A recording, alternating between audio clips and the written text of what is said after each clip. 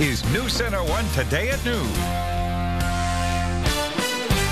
Good afternoon, everyone. I'm Elizabeth Ellis. And I'm Eric Burke. Thanks for joining us for News Center 1 Today at Noon. Dozens of schools, businesses, and events are closed, canceled, and postponed. We have the latest information on our website, newscenter1.tv. The storm is developing and intensifying, and that means the roads are getting worse. As of 11 this morning, the Rapid City Police Department issued a no travel advisory for Rapid City. And now we're joined by Chief Allender, the Rapid City Police Chief here, and I'm sure it has been a busy morning for you and your guys out. It's been busy. We're holding our breath, waiting to see what's around the corner, of course. Now, if people do have to drive, what is your advice to them? Well, if you have to drive, that's what a travel advisory is really all about. When we issue a travel advisory, if you have to drive, drive. But just know that it should be important enough to risk being stranded in a time when we may not be able to rescue you right away. Now, you mentioned this morning, and this was about 7 o'clock, that you already saw about half a dozen cars in the ditches. Are you expecting this to increase throughout the evening hours, or hoping that people will kind of hold off and stay home? Well, the good thing is we had early notifications this morning about schools and other government agencies being closed and so on. That was good for us because the amount of traffic on the roads today is less than a normal Friday. So that was on our side. Now, currently, we're just starting to get more reports of accidents, some power lines down. We can see that there are heavy trees hanging over the roads and over power lines, and that's what we're kind of holding out to see how that develops. And just on your way to the studio here, what were some of the things you saw, and what are you advising people to do until the roads get better? Well, I did see that Omaha Street was being plowed, so that was very nice, but that's a state highway, and so that doesn't mean that the city streets are going to be plowed, nor it doesn't mean that they should be plowed. But the street conditions, the slush is very deceiving, because it looks like it's just a little wet, but in fact it can be 3 or 4 inches thick, can cause you to hydroplane and hit the curb or a parked car, or in many cases the ditch on the outskirts of town. Well, Chief Allender, thank you so much for joining us this afternoon. Drive safe out there. You heard it from the man himself.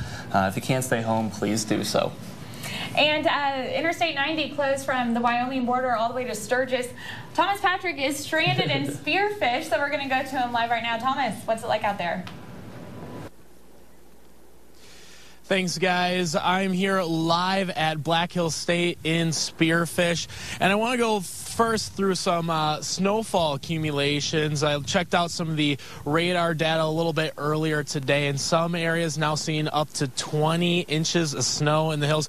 But right here at Black Hill State, I got my yardstick out, and over a foot of snow right now, almost topping 13 inches right here on campus. So it's still falling up to 3 inches per hour at times. It's backed off a little bit since then, but still coming down hard and consistently. The other factor we've seen all around Spearfish is the trees are being, the limbs are being broken off the trees here. So be careful on the roads. No travel advisory for Lawrence, Butte, and Meade counties here today. So it's going to snow and keep snowing. 'Tis the season here at Black Hill State. I'm meteorologist Thomas Patrick. We're going to send it back in the studio where Eric is standing by. Well, thank you, Thomas, and we've been dealing with this storm for the past week, and we've been forecasting it. We still have that blizzard warning in effect for the red-shaded counties east of the Black Hills. Pink-shaded counties under a winter storm warning. Both of these will expire at 6 a.m. tomorrow morning. It's going to keep snowing, and as the system slides to the east, it seems to be intensifying as well. Rapid City Regional Airport is officially closed. 32 degrees, though. The thermometer's still working. We have overcast skies overhead. Snow still falling.